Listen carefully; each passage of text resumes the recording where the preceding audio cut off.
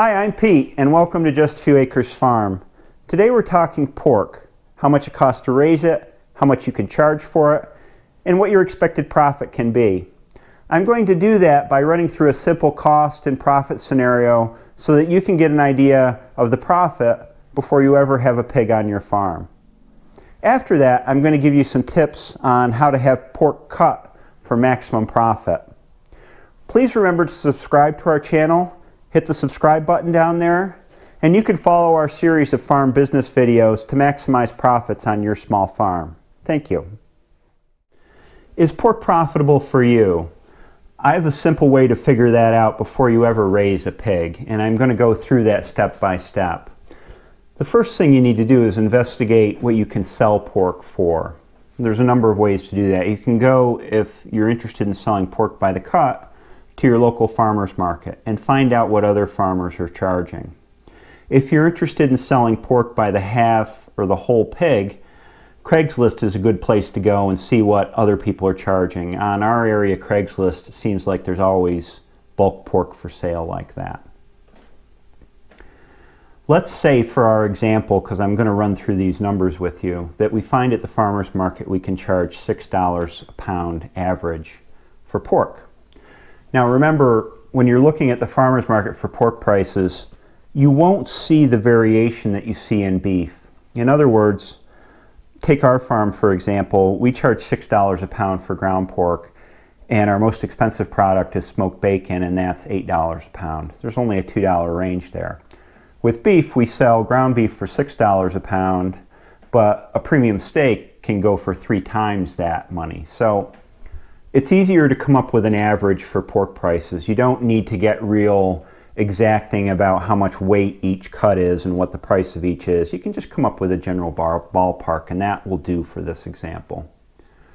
When it comes to selling pork by the whole or half, let's say you use $3 a pound. And typically with wholes or halves, the customer pays the butcher costs, at least in this area. So you charge the customer based on the hanging weight of the pig at, say, $3 a pound. They take care of the butcher costs. When you're researching pork prices, you need to make sure that it's equivalently raised pork. In other words, you're talking apples to apples in terms of, is it pastured pork? You'll get a premium for that. And is it heritage breed pork? You'll get a premium for that too, because it has more flavor than the pink pigs that are typically sold in the supermarket that are less marbled and a lighter color meat. And remember, when you make your marketing plan, you need to tout the differences between that supermarket pork and your pork. Now let's move to the raising cost side of the equation. And again, let's keep it simple. For my example, I'm going to use 4 basic costs for raising a pig. The cost of purchasing the feeder pig, or the 2-month-old piglet. The cost of the feed that you have to feed that piglet to get it up to butcher weight, what the butcher costs are, and the hauling fee, which is minor in the big scheme of things, but let's include it. You can look on Craigslist once again for feeder pig prices in your area. Let's use $75 as a middle of the road example. You can go to the feed store or go online to find out what you would pay for feed. You need to figure about 800 pounds of feed per pig to bring it from that 2-month-old feeder pig size up to a 200-pound dress weight pig. So let's say you find it's 20 cents a pound for feed, and 800 pounds, you would wind up with $160 of feed costs for that pig. The next step is to get pricing from local butchers. We figure it's about $1.50 a pound with a moderate amount of smoked meat and sausage, which are upcharges on the butcher side of things. So at $1.50 a pound, that 200-pound dress weight pig will cost you $300 to have butchered. The last cost is the hauler cost.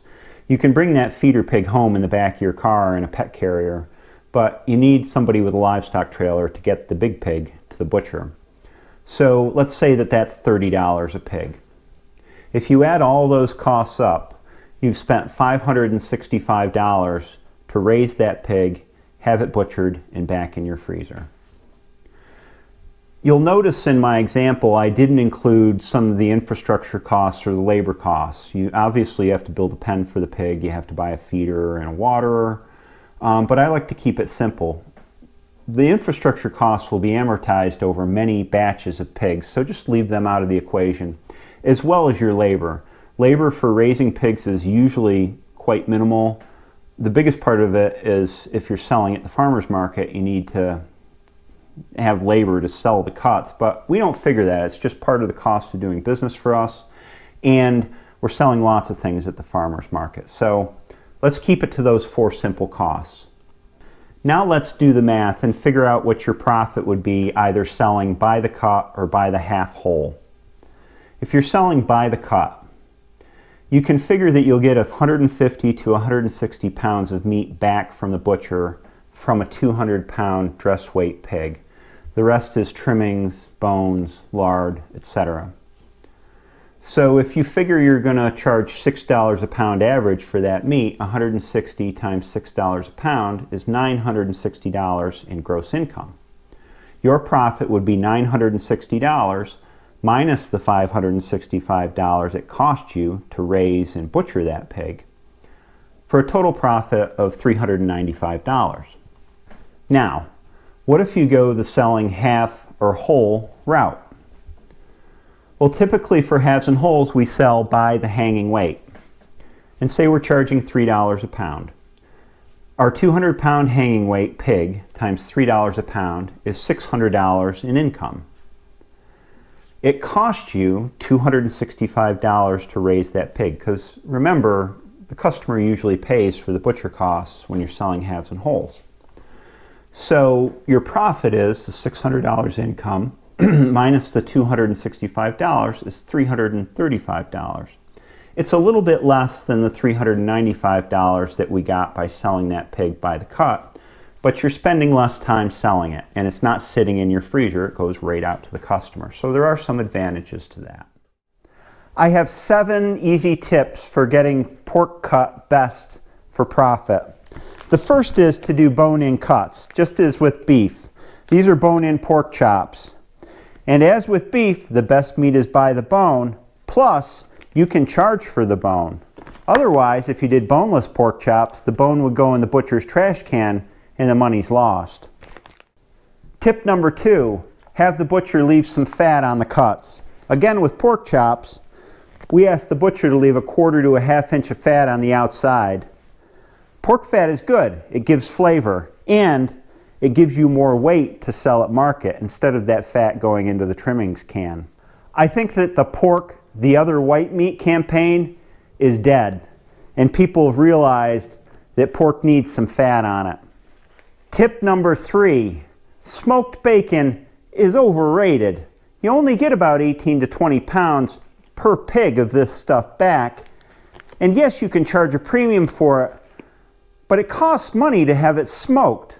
So if you have the option, instead of smoking the bacon, sell it as fresh pork belly. It's coming into style now. We have quite a few customers who ask for it, and they like to smoke it themselves or use it in other dishes, and you can capture that profit that normally would have went to the butcher for the smoking costs. Tip number 4, pork chops are underrated. You can charge a premium for these guys, and they're cheap to have cut. Educate your customers about pork chops. I don't know why people aren't having these at least once a week. They're so easy to cook. Brine them for a couple hours, cook them for 4 minutes on a side on a hot skillet or in a hot grill, and they are absolutely mouth-watering, delicious, and juicy. Pork chops are great money makers. Tip number 5, smoked hams are a tough sell, except around Christmas and Easter. It's a lot better to forego the cost of having ham smoked and instead have them made into ground pork and sausage. The butcher costs are less and they sell better year-round. Tip number 6, in general, don't have things smoked if you can sell them fresh. It costs $1 to $2 a pound to have things smoked. That's money out of your pocket, plus you have the compounding effect of the weight loss that occurs during smoking. Bacon will lose 20 to 30% of its weight. Hams will lose about 10% of their weight. That's money out of your pocket. If you can sell those fresh, do so. Don't have them smoked. Tip number 7, if you have the option, sell ground pork rather than sausage. Sausage cost me close to $1 a pound more than ground pork to have it spiced and cased. Well, that's it for my short PORKonomics course. As I've said before, pigs are not the most profitable animal we raise on the farm, but we raise them because we like pork and we feel like it's part of being a full-service livestock farm. I guess the best thing about raising pigs is they're a continual challenge. Keeping them clean, keeping their feed and water clean, keeping parasites at bay are all things that we find new approaches to with each batch of pigs, and I like that challenge. I hope you enjoyed this video. Have a great day, and I'll see you next time.